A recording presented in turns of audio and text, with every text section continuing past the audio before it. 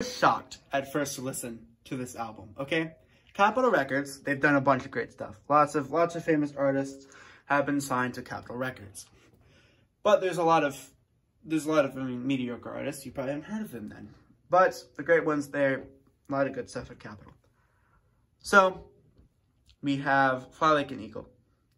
It's underrated.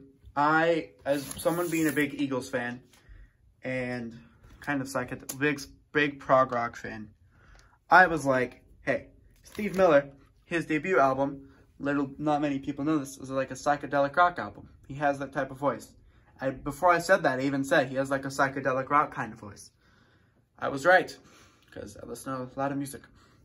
And when I borrowed this from said person that I keep mentioning throughout many of my videos, she hadn't heard it. And I listened to it, and I said, man, this is a good album.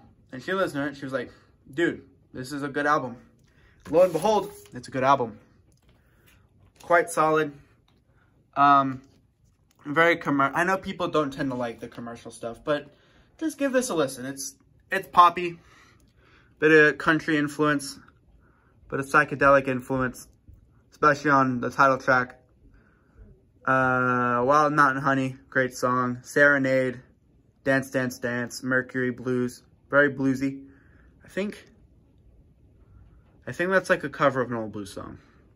Take the Money and Run, great song. Rockin' Me, you still hear those two on the radio, basically every day. You Send Me, Blue Odyssey, Sweet, Marie, and The Window. Great songs. I'm gonna tell you a bit about the cover of this. So the cover of this, you mean obviously, Steve Miller Band, Fly Like an Eagle. That's the title, Capitol Records. There's Steve Miller, but he's a right-handed guitarist playing a left-handed guitar. Hey, why is he playing a left-handed guitar, you may ask? Well, that was Jimi Hendrix's guitar. But before he died, he ordered 2 left-handed Fender Stratocasters. Steve Miller bought both of them. He bought both of them. So he's playing one here. I don't know what the other one looks like. So this is the only Steve Miller Band album I have. But gave him like an iconic guitar sound.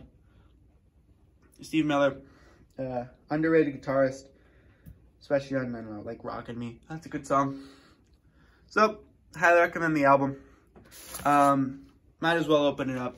Because, I mean, this is an unboxing / review. I should start titling my videos unboxing / review. They'll probably get more views. And you can't spell review without view. Alright, side 1. It's kind of a plain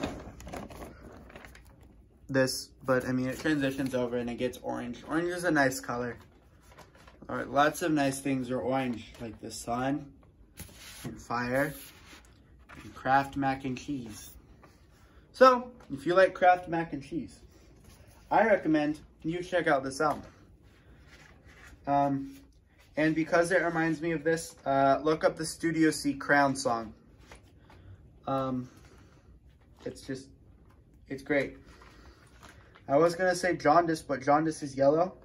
So, I guess there's a bit of yellow. Anyways, there we go. Some of these are a bit annoying to get back in the plastic sleeve. Thank you guys for watching. Have a great rest of your day.